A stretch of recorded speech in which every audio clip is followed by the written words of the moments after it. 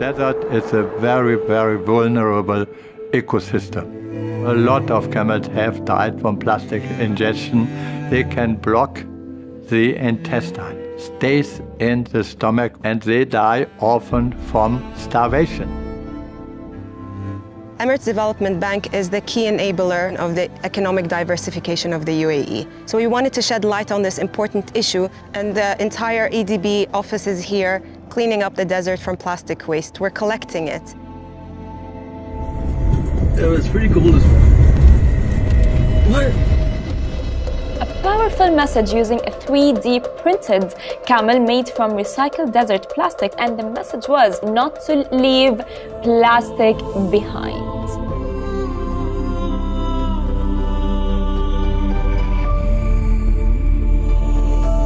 So we started from a generative AI to produce the concept of the design, and our 3D design team used 70 to 80 3D printers to print it with the recycled industrial plastic to produce the largest sculpture.